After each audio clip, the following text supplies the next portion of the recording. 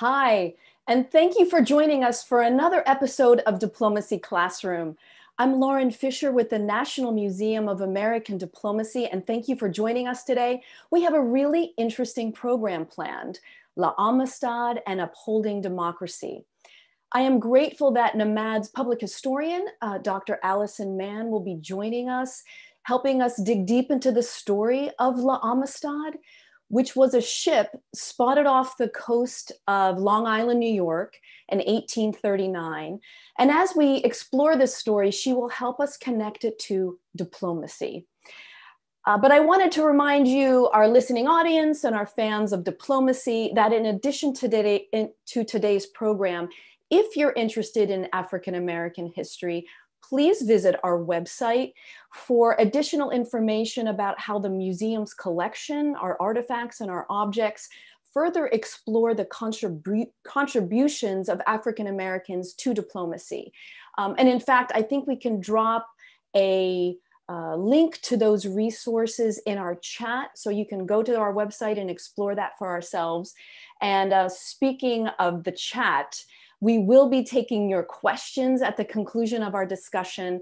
So please post your thoughts and your comments and your questions. Participate. We want to hear from you. And if you know someone who would be interested in this program but was not able to make it today, or if you're not able to watch this live broadcast in its entirety, we are recording this segment.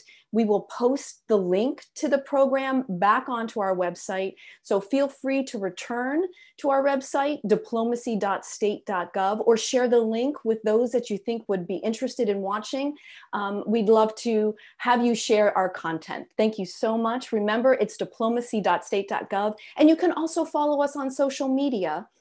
Our handle is at NAMAD Museum. That way you can stay on top of our future programs.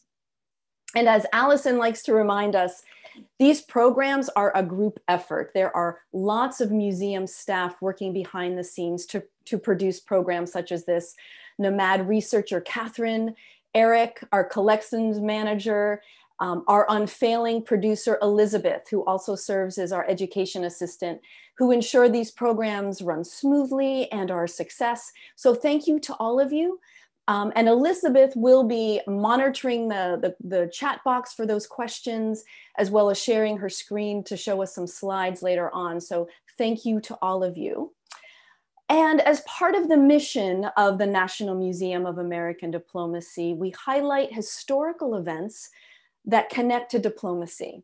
And that is the purpose of today's program. So I'm going to go ahead and invite my friend and colleague, Dr. Mann, to the screen to help us explore further the fascinating story of La Amistad. Hey, Allie, how you doing?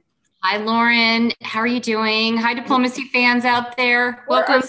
Yes, we're so anxious to have you with us today to help us kind of further explore this story of La Amistad.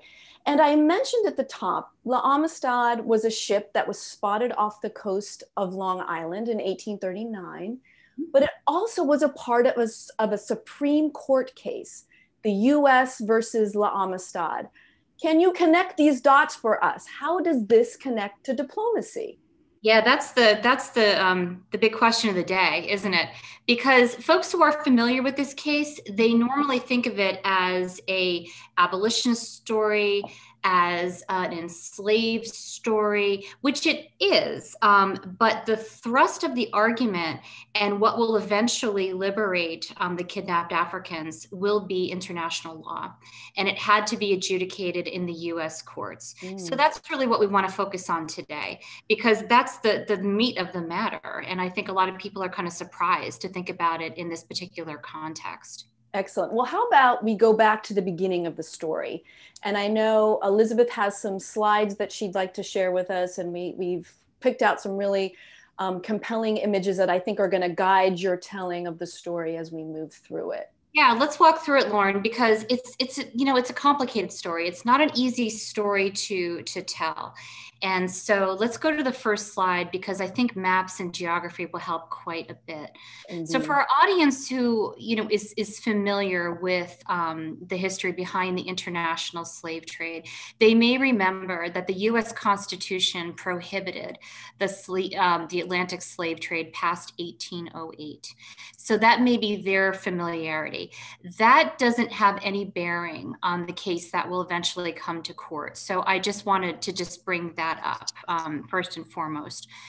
Even though the international slave trade did exist in the United States all the way up to the Civil War, but still, what I'm going to focus on here, and I'll mention it a few times, is a 1795 treaty between the United States and Spain that happened during George Washington's second administration. And then the second treaty is between Spain and Great Britain that happened in 1817, okay? So I just want to just put that out there before I get started with all of this, because we'll keep referring back to those treaties. And right there, it's about international relations, right? We have treaties, and it's an agreement between the United States and Spain. So right there, we're already looking at how this is involved with diplomacy. Very much so. And Lauren, at the museum, we often talk about treaties being a tool of diplomacy. Mm-hmm. And treaties are only as valid as those countries that are willing to abide by them, right? Mm-hmm. So that's really the crux of the matter here too. Good. But in 1839, where our story starts, it starts in Western Africa. So you see there that we have the modern map of Africa pointing out Sierra Leone. And then to the left is a 19th century map giving a little bit more of a bird's eye, smaller view of the country as it would have looked like. So the international slave trade had been outlawed in Spain due to that 1817 treaty between the Spanish and the British. Okay. So already illegal. However, there are agents that are on the ground in Africa that continue this horrendous practice. And for the captives who found themselves aboard La Amistad, their story starts there in their homeland. The majority of the La Amistad captives were considered to be Mendi. Mendi is an ethnic group from Sierra Leone, but about 100 miles inland. And so these Africans who were kidnapped, pawned into slavery, they were forced to march about 100 miles from the inland to the coastal areas to begin the long, horrendous Middle Passage. And the Portuguese slaver ship that would bring eventually the La Amistad captives to Cuba, that particular ship held about 500 souls on that ship. Mm-hmm. So the La Amistad captives were able to talk in great detail later on about, the horror of not only kidnapped, enslaved, and then forced, by the Middle Passage. So this is where our story starts. So 500 souls aboard that Portuguese slaver on its way to Cuba. So Lauren, why do you think that it would be going to Cuba? Well, Cuba then was part of Spain, and I would imagine there they had plantations that they needed slaves to work on. So correct. So slavery, just as in the United States, was legal in the island of Cuba. And Cuba was considered by the Spanish Empire to be the jewel of the Caribbean. It was by far their most profitable colony. They had been slowly, losing their colonies in South America, in Central America, but in the Caribbean, the sugar trade, was really making just so much money for the Spanish. And within the island itself, slavery was legal. And so what was not legal under their own laws was to kidnap Africans and forcibly bring them to the island of Cuba. But this is what happened. So the souls who were brought from that slave ship that landed in Havana, this is where the La Amistad captives found themselves in Havana, Cuba, very bewildered, as you can imagine. And They spent a number of days there in Havana, and then they were sold. They were purchased by two Cuban Spaniards by the names of Montez and Ruiz, who purchased 53 Africans total. And they were illegally classified as being Cuban born. So yeah, so Lauren, that's important. That's important for our audience to understand. So why do you think then they would forge that classification there to state that they were Cuban born? Well, that meant they were legal in Cuba to be slaves, because as you pointed out, slavery, it was legal on the island. So if they were Cuban, they were slaves, and that was the end of it. Absolutely correct. So of the 53 people who were purchased by Ruiz and Montez, there were 4 children and 49 adult men that were purchased. And then too, if you were going to transport your property, you also needed permission. And that was given by the royal governor of Cuba. So because it was part of the Spanish Empire, it was governed by a royal governor. And so this is an important piece of the trial evidence too. So Ruiz and Montez, they got a piece of paper from the royal governor that allowed them to then transport their property to another side of the island. And you can see by this map, how many sugar mills existed and how, this was just such a lucrative so the black triangles indicate a sugar mill. There. Exactly. Yeah, so and then the green areas are sugarcane cultivations. Not only were they growing it, they were milling the sugar, and then that would be their principal export product. So Ruiz and Montez, they were in Havana, which you could see at the top of the screen, and they were going to take a 3-day journey to transport the Africans over to, do you see where Jucaro is, kind of in the middle of the island? That's where they owned sugar plantations. So it was about a 3-day sail. Okay. And this was in June of 1839. So let's go to the next slide, because that 3-day journey. Yeah. Did you have a question? Yeah. Well, I was just going to clarify. So they had the legal paper that said, yes, these individuals were slaves, and that I'm thinking somebody looked the other way when those captives came off the boat, and they were clearly not from Cuba. They were coming from somewhere else. Absolutely. And Ruiz and Montez, they knew it. They knew it themselves. Absolutely.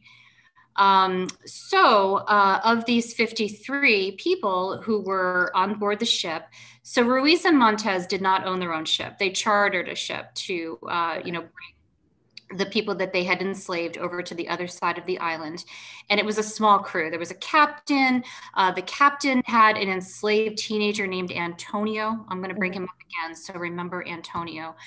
And a couple of sailors. So a really small crew. And a cook.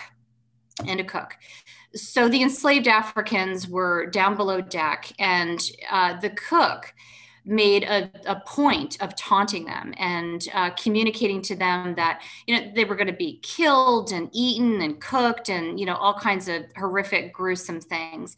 And so for these Mendi tribes people, they determined that they would fight for their freedom, that this, that they were not going to allow themselves to be, captives. And so in the early morning, about 4:00 in the morning, there was an uprising. And so the Africans loosened their chains and immediately grabbed swords. And as you can see, very well depicted in this 20th century piece of art, fought their freedom. And the first person they killed, by the way, was the cook. So that was, that was something that happened immediately, and the Africans, testified to that because they saw him as being, chief danger. They also did kill the captain of the ship. 2 sailors jumped overboard, presumably died in the waters, but they did not kill everybody on board in search of their freedom. So they kept alive Ruiz and Montez, and also Antonio.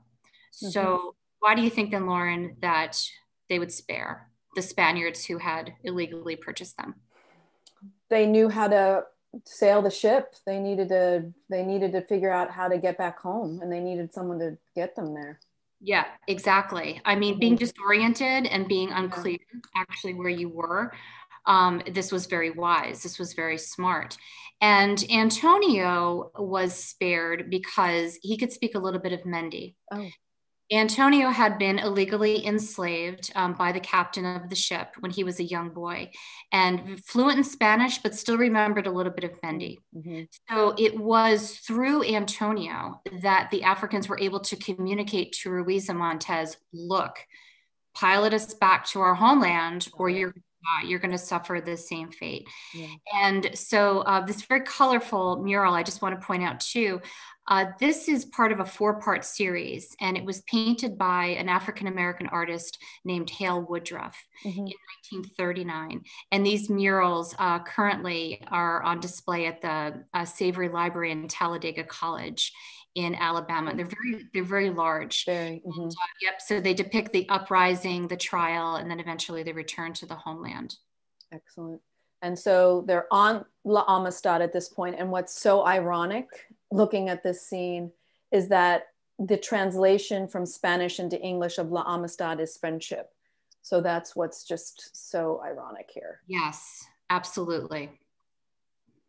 So the Spaniards, however, they will not pilot the ship to the east. They pilot it to the north. So Lauren, why do you think then they would pilot to the north? Well, the relationship the United States had with Spain. Exactly. Slavery existed also in the United States. Exactly. Yeah. Exactly. So the Spaniards believed that if they could get intercepted by an American ship, that they would be saved. And so for about 2 months, from July 2nd, when the uprising happened, they would straggle across the coast. They stop and they think in like South Carolina, pick up provisions and just kind of keep on going. And so eventually they made their way up to Long Island, and they were spotted by people on Long Island who saw this ship and saw Africans on board, and they alerted the Navy because the Navy had a large presence in Connecticut in the New London area. And so the Navy went out there, found the Spaniards and the Africans, and could not ascertain at all what was going on. And so they just towed the entire ship, and they threw everybody in jail in New Haven so they could, sort out kind of what was going on. So language, we often talk about this, Lauren, and communication, it's part of diplomacy. So here you have a language barrier, but who do you think has the upper hand in this language barrier? Well, someone who can speak English. But I would imagine Ruiz and Montez spoke Spanish, so maybe it's just a little bit easier for them to be able to communicate with those that speak English. There's probably someone else who speaks Spanish that they could work with. Mendi would be probably a little harder to find. Right. So in terms of telling the side of the story, Ruiz and Montez speak a little bit of English, and it's not that difficult to find someone who speaks Spanish. And they say that, there was this slave rebellion, and thank you for rescuing us. Now we would very much like to go back to Cuba with our property. And the Spanish foreign minister in Washington, D.C. gets a hold of this story. News traveled pretty quickly. And he goes banging on the door of the White House and says to the president, Martin Van Buren, who's president at the time, hey, there's Spanish people, and also property. Can we get this wrapped up? And, the Africans need to go back. Well, not Africans, because they were calling them Cuban slaves, but they need to go back to Cuba to stand trial for murder. And so Van Buren and the Secretary of State, John Forsyth, they do not want an international incident with the Spaniards at all. Not one iota. So Van Buren says, okay, I'm going to send a federal marshal up to Connecticut, get you your property back, tie this up, and just be done with it. But not so fast. Okay. Not so fast. There were in Connecticut a very small but vocal, pretty well organized group of abolitionists. The Connecticut Anti-Slavery Society had just been formed a couple of years before. And of course, it's a small town, and, this created quite a furor. And almost immediately, abolitionists who went and saw the scene were just like, no, they're not Cuban slaves. These are clearly Africans. These are clearly Africans. And so they were able to get an injunction against that federal marshal seizing the Africans and giving them back to the Spaniards. So they stepped right in. I'm sure the Martin Van Buren administration wasn't too happy about this. No, not in this minute. Let's go to the next slide and talk a little bit about those abolitionists, because I mentioned at the top of it that this story is often framed as a story of abolition, but it's really important for our audience to understand that in 1839, the majority of white Americans tacitly supported slavery, didn't think much about it. They did not consider themselves to be anti-slavery or abolitionist at all. This was a very, very small percentage of the population that would even bother, to find this out. So the abolitionists, and this is Lewis Tappan here on the left, and he was an abolitionist from New York and also very wealthy. So they could organize, however. So they organized an Amistad committee, and they contributed funds to the legal defense of the Africans, because almost immediately when they sent someone in to speak to the Africans, they knew they were African. They didn't speak Spanish. I mean, so if you were born enslaved in Cuba, you're going to speak Spanish. Exactly. You were not going to be fluent in Mende. And so to them, this was an open and closed case here. They also really wanted to bring attention to their cause. So there was a moral force driving them, but they also wanted to get as much publicity as they could for their cause, even though this was not about American slavery. It still was about the horrors, and it still was about the fact that the Atlantic slave trade was continuing. They very much wanted to bring publicity to it. And so the case started to make its way through the circuit courts. And that black and white picture there is a New Haven old courthouse where one of the trials in the circuit court was held. And I say circuit court because those are federal courts. So because this involved international law, this was always going to be a federal case. Which kind of now connects me to sort of the title of our program, which is La Amistad, Upholding Democracy, because really what you have are US citizens using our own constitution and our own courts. I mean, you said that they crafted an injunction to stop this. So they were using our own democratic process to really get to the truth of the matter here. Because as much as they know they're not Cubans, has it really been acknowledged that they were illegally taken? Correct. And the US federal government was claiming that they were the property of the Spaniards.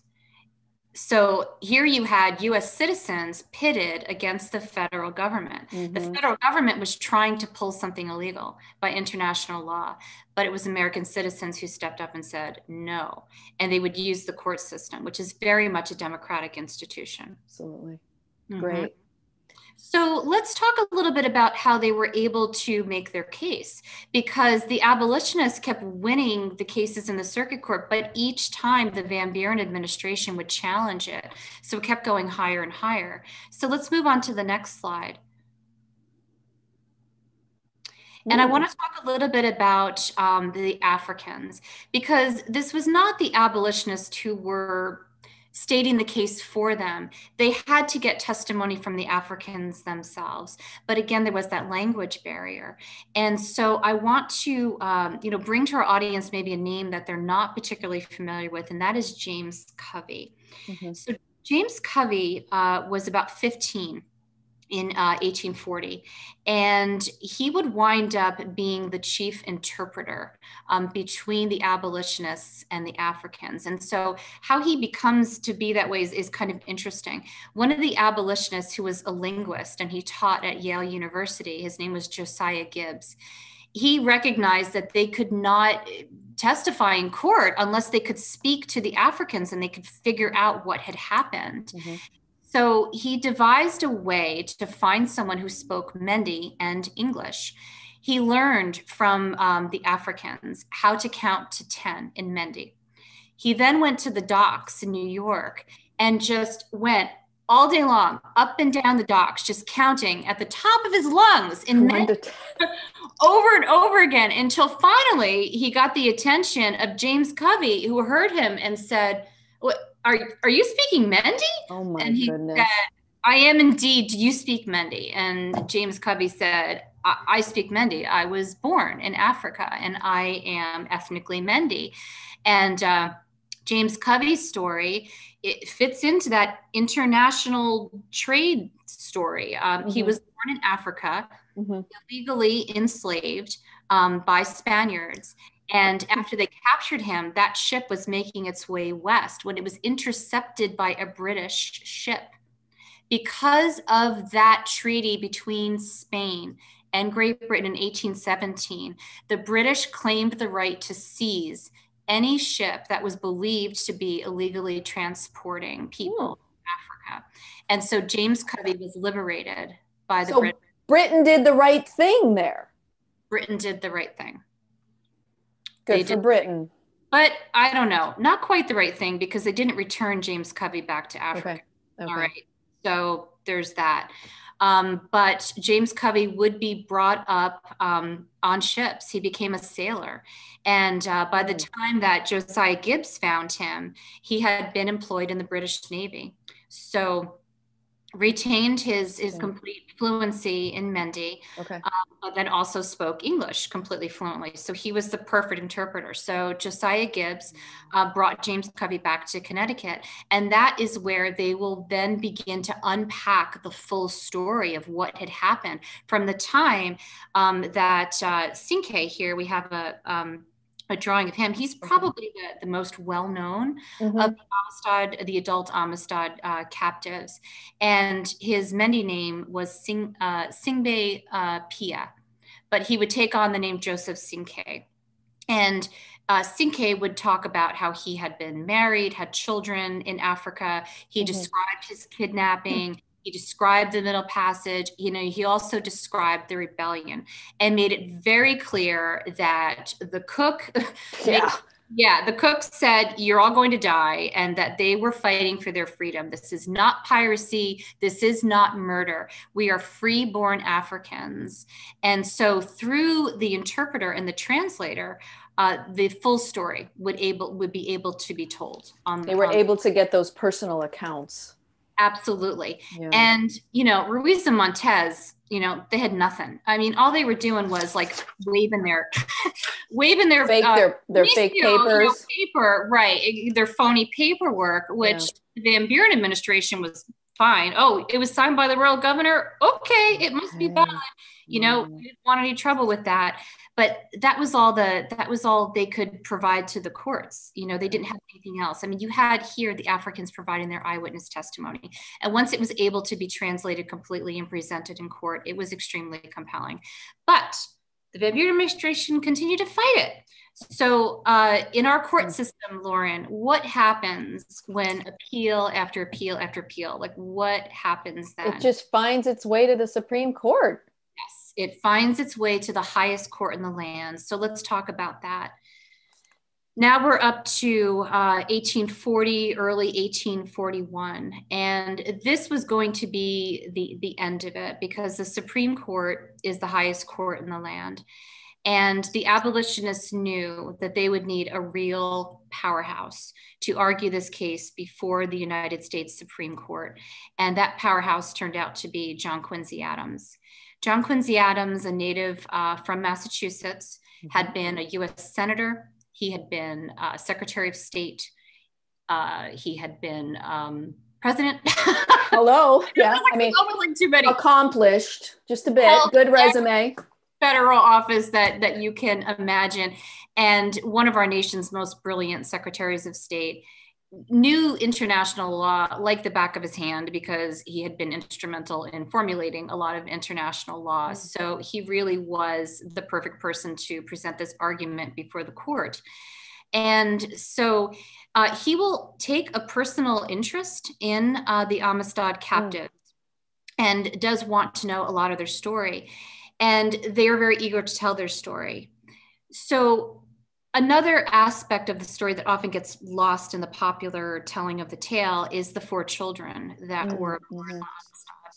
4 children, 3 girls and 1 boy, who were under the age of 12. So between the ages of 9 and 12, were on board La Amistad. They were not imprisoned with the adults, but they were kept in the house of the jailer, who employed them, not paid them, but you know what I mean, used them as domestic servants. And Kale here was about 9 or 10 years old at the time that this comes to trial. And he practices a bit of diplomacy himself. He will write some letters to John Quincy Adams because it's made clear to the children, who pick up English very quickly. Yeah, I was just going to say. Yeah. The abolitionists, they're evangelicals. That's another important part of the story here. And they are very intent on Christianizing the Africans. And so they will teach them to read and write English using the Bible. And so the children pick it up very quickly, Kale in particular. And if we move on to the next slide, the Massachusetts Historical Society has some of the original letters that Kale wrote to John Quincy Adams. So Kale, being 9 or 10 years old, he understands that he can't go on trial, like he can't sit in the witness chair, but he wants his story to be told. He writes this letter in English to John Quincy Adams, where he describes exactly what happened on board the ship. You know, here, I hope our audience can see a little bit. He does talk about, you know, the cook who said that they were going to kill them and cut them. And there's just a couple of parts of this letter that I want to read, Lauren. And this is dated on the 4th of January, 1841. So very, very shortly before the trial is about to begin. He said, I want to tell you to tell the great court these things. Jose Ruiz says we were born in Havana. He tell lie. We stay in Havana 10 days and 10 nights. We all born in Mendi. We no understand Spanish language. We want you to ask the court what we have done wrong. And then he goes on to say, all we want is make us free, not send us to Havana, send us home. Your friend, Kale. Wow. Your friend. I mean, what's so impressive, the ship Amistad is found in 1839. This is 1841. So that gives you a sense of how much time has passed since they were captured. Writes English beautifully. That is so beautiful, his handwriting, and so eloquent that he uses English. You know, it's just very impressive. And also very savvy. Because, you know, part of diplomacy, we talk about this a lot, Lauren, is awareness and cultural awareness. And so the children and also the adults understood that Christianity was extremely important to these Americans who were helping them. And so they would weave in, they would weave in biblical verse sometimes in their letters and speaking to the abolitionists as a persuasion tool, and also as a way of, getting down to the same level of communication, that this was the best way that they felt that they could state their case, and also their gratitude. And I'm getting a sense too that the stories are all consistent. Like they're not finding any, so it's obvious that they were kidnapped out of Sierra Leone. They're Mendi, because everyone's story is consistent here, down to the cook of how horrible he was. I know, exactly. Right. So let's move on to the next slide, and we'll talk about the case itself. And this is what Adams this is really the linchpin. Number one, clearly they're Africans. They're not Cubans. So the defense, the United States will offer up this idea for the Spanish that well, it's not entirely inconceivable they wouldn't speak Spanish because, sometimes there are tribes and they're just speaking their native tongue and blah, blah, blah. It's just ludicrous and it doesn't really hold water. And so the case will be argued. John Quincy Adams himself will speak for about 9 hours about the complexity of international law and how important it is to uphold. And what Adams will drive home is that the United States is not asking Spain to do anything illegal. It's asking Spain to abide by its own treaty. The Spanish are asking the United States to abide by a treaty from 1795, but that treaty is not applicable. Not applicable if the human property is not property. And so Adams will continue to drive that point home. I see. Yes, and will be successful. So the Supreme Court judges, again, this is not an adjudication or any kind of judgment against American slavery. 7 of those 9 judges are enslavers themselves. And this is a case of international law. And so Chief Justice Joseph Story will read for the court the ruling, and he said, they were never the lawful slaves of the Spaniards or any other Spanish subject. They are natives of Africa. Were kidnapped there and were unlawfully transported to Cuba in violation of the laws and treaties of Spain, not the United States, of Spain. And then he will say, in terms of that treaty between Spain and the United States, the treaty with Spain could never have been intended to take away the equal rights of all foreigners who should assert their claims to equal justice before the courts of the United States, or to deprive such foreigners of the protection given to them by other treaties in the general law of nations. So it's clear. Yes, and very. A resounding victory, and so the court declares that they are free people. And this is, one of the most remarkable items that come out of that era. This image was generously given to us by our friends at Adams National Historic Park, which is in Quincy, Massachusetts. And they also have a very nice Amistad booklet that can be downloaded via PDF. But this was an 1838 Bible that was given to John Quincy Adams via Lewis Tappan from the captives of the Amistad after the case was over. And you can see there that it's signed by Cinque, and Kale signed it at the bottom, and Kina, one of the other Africans. And it goes on to just describe, their gratitude for taking the case and for arguing it, because they understood that it was these American courts that guaranteed their freedom. So I'm hoping the United States does the right thing and returns them home. They will not. Oh, if they're like the British, they didn't return Covey home either. No, they will not. And so between the course of what's going on with presidential administrations, there's an election in 1840. William Henry Harrison comes to the presidency in 1841, will die a month later. So by the time that the case is being adjudicated, John Tyler is president of the United States. He is an enslaver from Virginia. And so it would have been up to the presidential administration to, give over a naval ship, to transport, but they refused to do so. And so it'll be abolitionists who raise the money privately to charter a ship to return the Africans to Africa. And that will be accomplished about 8 months later in November. So you see here at the bottom of the Bible here, November 6th. So this was right before they departed. Okay. And Lauren, in terms of gift giving, that's also a very important part of diplomacy. So why do you think that the Mendi people would have given John Quincy Adams a Bible? Well, they were not Christian themselves, although you did mention that some of them were Christian. I think in other conversations, you've mentioned that some of them were Christianized, especially the children, because they had an opportunity 2 years living in the United States of studying Christianity. But Quincy, was a Christian. So they're acknowledging who he is by giving him this Bible. Exactly. It's a gift of respect. Because the adults and the children understood that this was a very important text that was important to a person like John Quincy Adams. And so I think it was the perfect gift to give. It's beautiful too. So let's talk a little bit about the aftermath. And so James Covey, by the way, for our audience, will go with the Amistad captives. We'll go with the Africans in November 1841. Wow.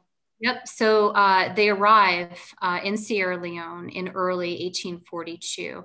And I want to talk for a second about Sarah Margaret Kinson, who was one of the Amistad children. And she took on the name of Sarah Kinson on her own. A lot of the Amistad captives would take on westernized names like Joseph Kincaid did. And so Margaret, as she was known in Africa, took on Sarah Kinson as a first and last name. And she would go by Sarah Margaret Kinson for much of her life. When she returns to Sierra Leone, missionaries accompany them. And so, you know, it's not like they could just pick up where they left off. It was still bewildering and very disorienting, especially for the children. They did not know how to get back to their families. And so a lot of the Amistad captives would remain with the missionaries, and they would stay in the settlement there in Freetown. And this was true of Margaret. And while she was living there with the missionaries, she decided that she really wanted a westernized American education. And she wrote to Lewis Tappan, who remained her benefactor in some ways, and asked if she could be enrolled in school in the United States. And at this time, she was about 16. This would have been about 1846. And Tappan agreed, and he arranged for her to be enrolled in Oberlin College, which during that time was the only college in America who would admit women as college students. And so Sarah Margaret Kinson found herself in Ohio taking classes, and she would remain there for a couple of semesters. She excelled in music. She really liked to play the accordion, and mathematics. Was brilliant in math, but was very isolated and lonely there. She would write letters to Tappan explaining, you know, it's the cold and the dark and longing for Africa and longing to return, you know, grateful for the opportunity as she saw it to get this education, but very much wanting to return. And so we do believe that she is America's first female international college student. I mean, certainly the first female international college student from Africa, but we do believe the first. That's so cool. And you know, for those of our audience listening, I mean, exchange students and, you know, providing opportunities for US students to study abroad or for foreign students to study in the US, that's an important part of what the State Department does. And we see that as an important part of diplomacy and building and maintaining relationships with other countries. So it's very fitting that you would sort of bring that to our attention, that she's considered the first international exchange student, really. Well, let's go back. She is exchanged because she returns. Let's go to the next slide, because there is a building that remains on Oberlin that Margaret was known to take classes in, the Little Red Schoolhouse. So this would date back from the 1840s, early 1850s, where Margaret did take classes there at Oberlin. Wow. But she will return to Africa, and she will take up a teaching position in one of the missionary schools. She does get married. And it's a little bit unclear what happens to her afterwards. The husband is dismissed. He's also a teacher, and she will go with him. And it's believed she lives until about the 1880s. The best documented case of one of the Amistad children is Kale, because Kale remains in the missionary settlement there and lives until the 20th century. Oh, wow. Didn't know that. That's incredible. That's incredible. Wow, what a fascinating story. Seriously. So, do we have any more slides? Oh, yes, of course, in our exhibit. So for our audience members who were never able to visit the museum, we have a preview exhibit up right now. And so before, you know, COVID, you know, stopped our interactions with the public, folks were coming in. And this story about the Amistad is featured in our democracy pillar. And as you brought up at the beginning, Lauren, it's often a little bit jarring, I think, for people to see the word democracy and then to go in and, you know, hear the story about international slave trade and, you know, how that sort of makes sense. Right. But what's so striking is that you have, as you've laid out so amazingly, you have the citizens of the United States exercising their rights, challenging, because of the way our court system is designed, challenging what the federal government was saying had to be so. And so you have these juxtaposing sort of pictures, that of the federal government and their sort of policies, and the citizens challenging that. And I think, you know, one thing that our foreign service officers do as they serve abroad is to present other countries with sort of our democratic ideals. And this is such an amazing example of how a democratic society works, where you have the citizens that exercise these rights. And it's a beautiful example of that. That's a really good way of putting it, Lauren. Mm-hmm. And I mean, in a nutshell, American democracy seeks to enslave these freeborn Africans, but American democracy is also what frees them in the end. Right. Amazing. So I think there's one more slide here that shows some resources that our participants here can take a look at. The Adams National Historic Park is certainly something that helps to tell this story. The Amistad Research Center, in partnership with Tulane. I mean, there's just some amazing organizations that have done research and work into this story. And again, you can sort of rewatch this presentation once you return to our website. But I would like to take it now to some questions. And to kind of kick us off, I do have one that I would like to offer you, Alison, is, did this, I mean, because the American Civil War is just like 20 years in the future, right? Mm-hmm. And so did this case fuel that movement to abolish slavery? Not so much. It really did not move the needle. Because one would think it would. Well, I mean, the way that we've laid it out, one would think that it wouldn't. You know, even up until the eve of the Civil War, you know, American abolitionists were still a very small percentage of the population. And even they couldn't decide amongst themselves if what they were looking for was emancipation or were they looking for racial equality. You know, there was no, you know, consensus even among them. And so this case, while it did bring attention to the abolitionist cause, it was still more focused on, you know, the horrors of the Middle Passage. And they weren't really able to translate it that well into the horrors of domestic American slavery. Right. So yeah, you would think so. Interesting. Well, this is, Howard has a kind of a question, and maybe some of it is redundant, but I'll ask it anyway.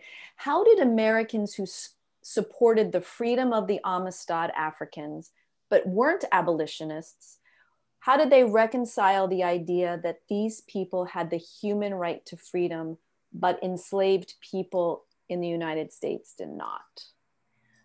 Well, I would recommend that our viewers take a look at the work of Dr. Kehinde Andrews, who talks a lot about white cognitive dissonance and also white psychosis, because you really have to separate yourself from reality, you know, to be like I said, 7 of those 9 Supreme Court justices were enslavers. And so one of the ways that they had of convincing themselves that what they were doing was just and right was, number one, that their slaves were Christianized, and 2, that they were father figures, that they were protecting them, you know, the whole paternalist myth of slavery. You know, it's hard for us to even, you know, grapple with this unless we really look at it from a psychological standpoint. Absolutely, it's very hard. Another question: what was the reaction of the Spanish government to the U.S. Supreme Court decision? Oh, not pleased. Yeah, I would imagine. Well, first of all, Ruiz and Montez, they don't hang around in Connecticut too long. Like they get the heck out of there, right? I mean, they go back to Cuba and they sit there and they wait in the hopes that eventually when the case makes its way through the courts, that they will be rewarded. You know, they'll get back some of their losses, but they will wait in vain. And so in the Congress itself, a lot of the congressmen and senators who are themselves enslavers will continue to argue this case among themselves that they have to pay reparations back to the Spanish just to keep the relationship decent. And the Spanish will continue to demand reparations all the way up to 1860. Wow. But then it looks like war is on the horizon. So when they start to see the United States fragmenting, then that's when they finally give it up. And that really helps us also to see where this story can kind of fit into that, you know, diplomacy lens of our past and our history. Adam has a question. Were those who thought the case should be launched on a kind of moral crusade, were they disappointed that Adams and others kept the focus clearly on international law? No, because at this point in the American abolitionist movement, they were still thinking that they would be able to persuade enslavers to free their people. They hadn't yet gone to the point where they thought they needed laws. So you see the shift in the American abolitionist movement where they go from persuasion and trying to persuade people to do the right thing, then to getting political. And in the 1850s, you start seeing them become political. They start running for public office. They start challenging laws in the 1850s. So it'll be a change. But at the time of La Amistad, they're not quite there yet into getting involved in politics. Well, it's just so amazing because we have the hindsight and there's only 20 years or so between the case and when actually the Civil War begins. So it doesn't feel like it's a lot of time, but for a lot of that change to take place. But yeah, but you know, I was thinking this morning too, Lauren, you know, about this idea of the international slave trade. And some of our viewers may have seen this recently. They found the remnants of the Clotilda, which was an American ship that had illegally brought Africans to Alabama. And they burned the ship in the Mobile River. And it was recently found. There's a special on it about National Geographic, and descendants of those Africans still live in that area where the ship was burned. And that was in 1860. So yeah, the practice continued. So you can see how the laws continue to be flouted by all countries. Yeah. I think that's all we have time for. And I thank you so much for helping us better understand a very, as you said in the beginning, a very complex but fascinating story that's so important for us to look at and to better understand our history. So thank you, Dr. Mann, for being here. And thank you to all of our audience for continuing to support our programs. Remember to follow us on our social media channels at Mann Museum and tune into future programs. Thank you so much. And to thank you, Alison. And we'll see you next time. Okay. Bye, Diplomacy fans. Bye.